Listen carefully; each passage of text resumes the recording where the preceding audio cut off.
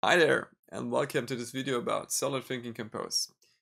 Today we're gonna take a look at the Navier-Stokes equation, and in this case, you already know the 12 steps I did with MATLAB, or maybe no, and it's original from Lorena Barber.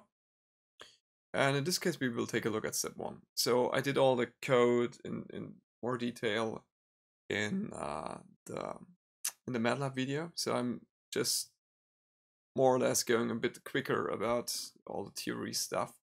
But in this case, we will take a look at how to do this in Python, and in this case, how to do it in Compose.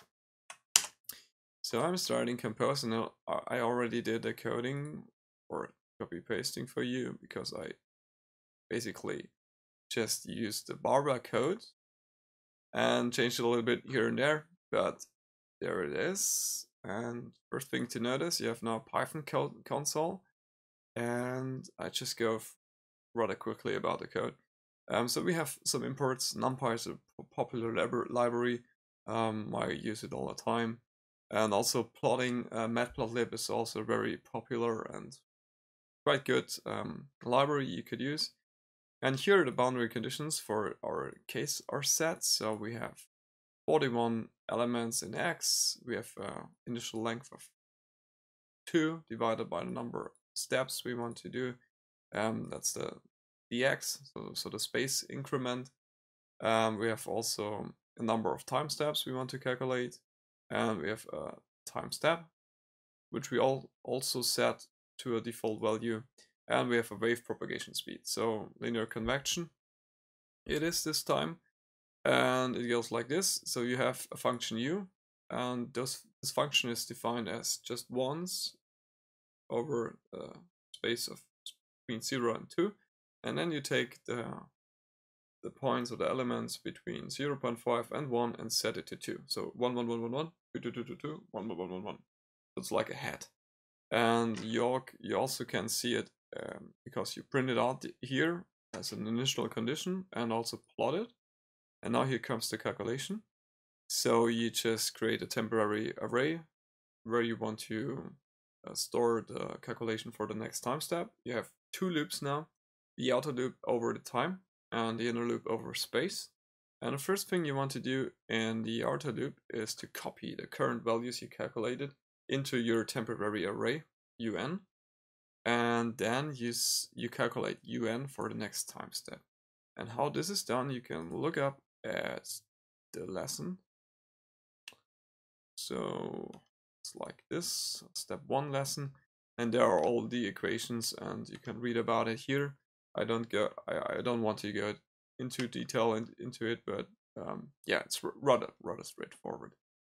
All right, now let's just look at it, what it does. I can hit start, and you can see what it does here. So you have the head shape, original, and then you have all those curves where the next time steps are calculated. You can change the numbers. So now this is interesting. I read this comment about try to change this number from 41 to 81, and I did that, and look what happens next. You have no deformation in your curve. So this is what you really want to, but in this case you have the deformation, and what could that be? So I thought about it and came about the current Friedrich-Levy condition. So in this condition, you relate the dt and the dx. So it is like how many cells a wave can propagate in one time step. And this should be 1 for ideal purpose, and if it's not 1 or if it's greater than 1, something can go wrong.